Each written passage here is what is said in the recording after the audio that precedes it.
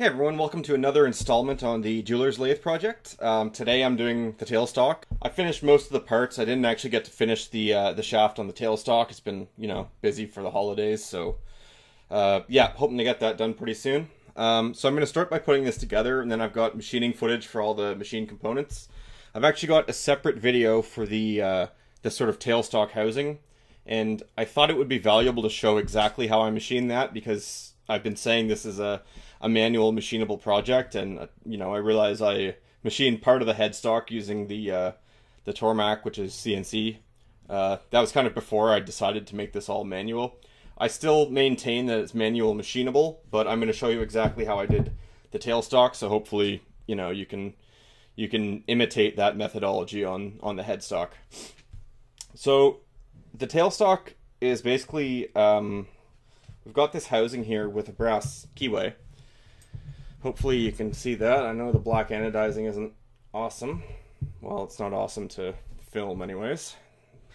So I've got a brass key stock in here, and this is actually a keyed stainless shaft.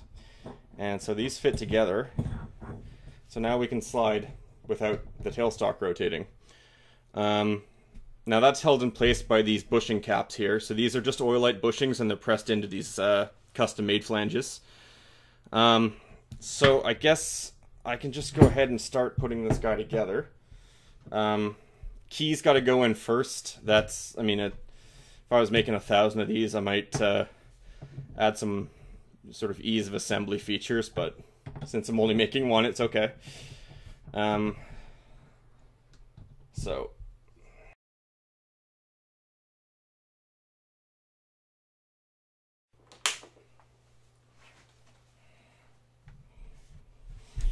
Alright, so using the right sized Allen key, this is just a flange screwing on.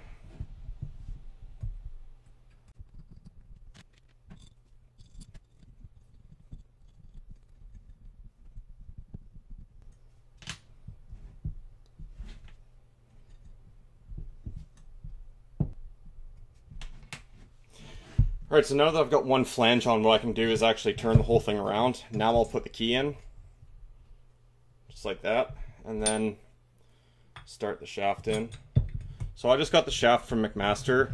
It was actually pretty dinged up when I got it, so I had to do a little bit of filing to clean out the key so the keyway can slide in it.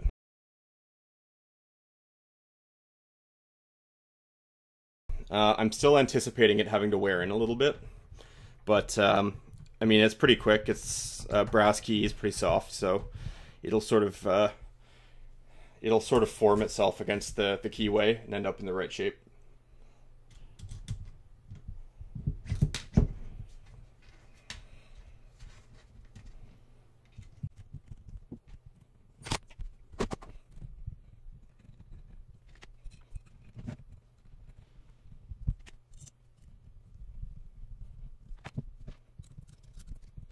I've got everything loosely put together here. I've actually got the flanges a little loose too, because I want them to sort of find their coaxial positions together. The reason I did an oversized bore in the middle with flanges and bushings on the outside is because I want to be able to adjust it later. All of the features on the bottom here are sort of positive locating features with the frame, which you'll see in a second, and they don't really allow for any adjustment unless you shim stuff. So I kind of like doing bearings on flanges because it really lets you move things around. These bushings are actually so thin as well. They're less than a diameter long, so you can actually get a little bit of angular adjustment out of them as well. The last part's actually just this thumb screw for adjustment. So this actually goes all the way through to the top of the key. So when I tighten this, it'll increase the tension on the key, and it can either lock the tailstock in position or it can adjust the tension required to push it. So if I wanted to stiffen things up for a certain operation, I could use this. So that is the tailstock assembly. Now we can put it on the rest of the machine, which I can lift with one hand. Alright, so this is where we left off last time. You'll notice that the base is actually anodized now, which I'm pretty happy about. That's this component down here. And of course I got the tailstock components anodized as well. So this fits on like that. Got 3 M6s coming in from the bottom. if I can tip this over without it falling apart, because it's not screwed together. Alright, so what I'm going to do is actually screw the chip guard on first, just to hold everything loosely in position.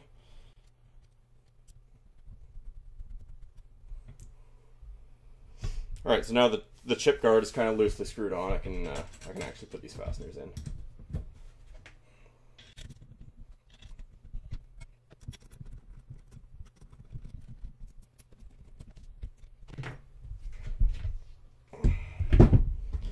Alright, so that is the bottom. Now if we rotate it around, we've got these, oh, their fasteners still stuck in. Got these M3s on the back.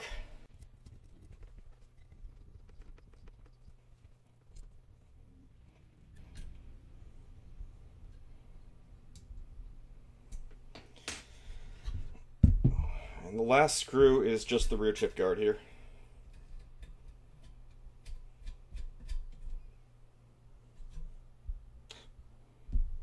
I guess that's where my Allen key went.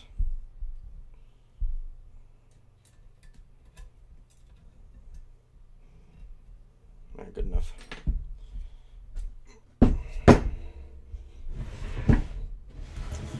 Alright, so that's starting to look a little more lathe-like anyways.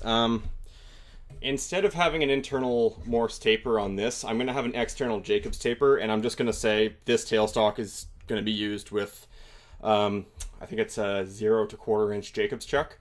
And I'm okay with that. If I want to change something up, I can either make a new tailstock or I can make some kind of Jacobs chucky adapter kind of thing. I was a little bit leery about drilling into here and trying to do a taper on the inside, just because I'm not confident in my ability to do that properly. So this sort of bulkhead thing here is 1/4 inch thick steel. So it's quite strong.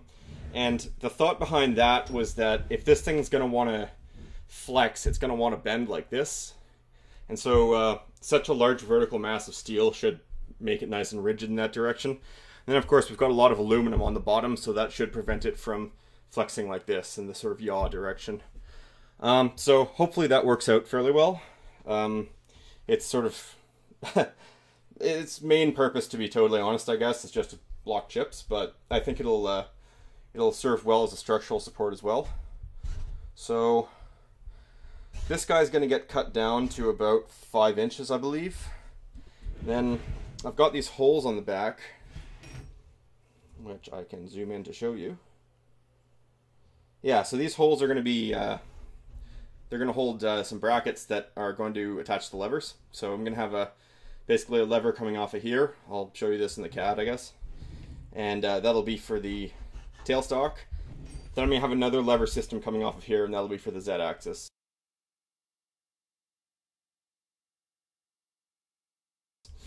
A lot of people have been interested in this project, following Patreon and seeing the plans as they come out and stuff. A lot of people seem to be interested in using it as a more conventional machine, like a conventional lathe, or even a CNC lathe. So I think what I'm going to try to do is actually make it adaptable. So in my design, I'm just going to have a bushing in here, and I'm going to have sort of a pusher rod that pushes along the carriage, but it would be fairly easy for me to include a design for, say, a bracket and a motor, or a coupling or something like that, and then you could, you know, go straight to CNC. You wouldn't have to worry about retrofitting it yourselves. There's a bit of focus. So yeah, you'll see these holes actually had another purpose, basically for machining, but you'll see that in the next video. This knob I had intended to leave smooth like this. It's sort of it's a way of limiting your own fervor, I guess, for tightening things. Here, I'll zoom in on it a bit. So yeah, I'd intended to leave this smooth. I just didn't want to tempt myself to over tighten it and strip something out. Although I do think I am going to either knurl it or put some pretty small lobes on it, just so I can get a little bit better grip. But we'll see how that turns out. So yeah, that's the tailstock assembly for the jeweler's lathe. So next we're going to see some machining on these flanges on the adjustment screw here, and I think, yeah, definitely a separate video for the tailstock, because I want to show every operation I did for that.